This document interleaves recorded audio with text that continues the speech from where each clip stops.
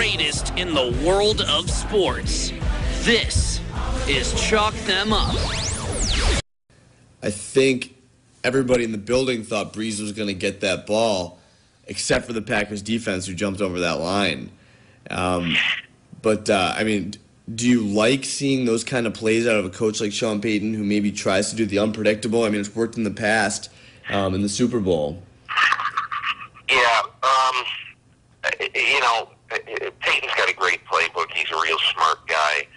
Sometimes the defense makes plays, and I'm not one of those who say absolutely that something was the wrong call, absolutely something was the right call. I think when you micromanage something like that, you could look at any time in any game and say somebody made an idiotic move. Now, I'm all for saying that if it's absolutely obvious that something was wrong. But on neither of those calls can I look at them. I mean, what the situation here is at the goal line, if the defense guesses right based on your tendencies, which they did obviously here, they're going to charge through Nix and Evans and Kreutz and make sure that the back doesn't have any room to breathe, and that's exactly what happened in that case. Peter, I want to stay in the north a little bit and talk about our hometown team, the Chicago Bears, and just want to kind of get a good idea of the unfortunate situations the Bears have put themselves in the past couple of months with the draft day debacle between the Ravens and this situation with Chester Taylor being released, or his agent thinking he's being released, and the Bears saying, no, Chester Taylor is not released. Has their reputation around the league kind of taken a hit where people really may not want to do business with them? I doubt it. I mean, that was an emotional issue on draft day. The Ravens, believe me, are still convinced that they were done wrong in this case. But when it comes time to make a trade next year, if the Bears are sitting in a position,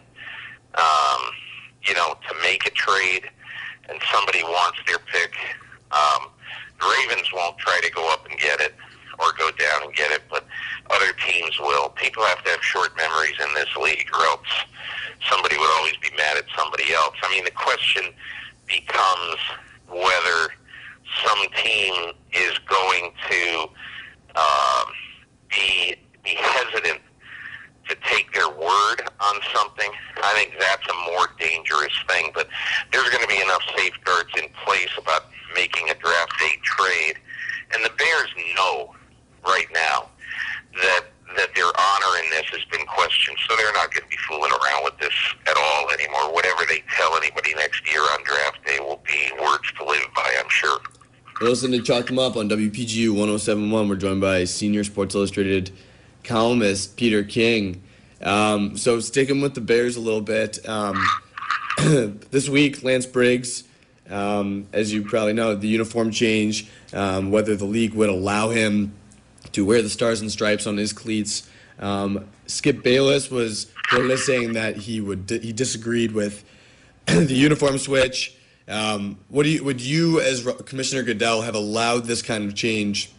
Allowed Lance Briggs to wear it? I mean, really, when you think about it, the bottom line is, unless you're disrespecting the uniform, the league, all that stuff, I think it's silly to spend a lot of time concerned about things like, the uniform switch and all that. I mean, I remember a few years ago when Peyton Manning wanted to wear high tops in honor of Johnny Unitas after he died, and the league said no, and that's ridiculous. It's micromanaging something that doesn't need to be micromanaged. Peter, I want to thank you for coming on, for joining us. You've been an excellent guest. Before we let you go, today obviously is 9/11, big day of remembrance in our country's history. As a sports journalist, what do you remember most about the attacks and sports' role in bringing the country into a new place after such devastation? I remember sitting with Paul Tagliabue for Sports Illustrated a couple days after he decided to call the games that weekend. And Paul Tagliabue was as, taciturn and sort of fearless and unblinking as a sports commissioner could be. And that day, Paul Tagliabue was sitting in his office. It was a Saturday morning in Manhattan. After the attacks that day, he started crying. And I said, wow. And I think a lot of people around in different parts of the country who didn't experience that. I mean, Tagliabue lived in Manhattan with his wife, who didn't experience the horror of what it was like to walk around and for days afterwards and still get soot in your mouth from the attacks. You don't know where it's coming from, but yet you do know where it's coming from. So that was probably the most emotional thing I remember about it. And it's a good thing that America's remembering this. America needs to. Peter, I want to once again thank you for coming on. You're the best at what you do, and enjoy the rest of week one. Hey, really appreciate taking the time to talk to me. Thanks. Thanks, Peter. Bye.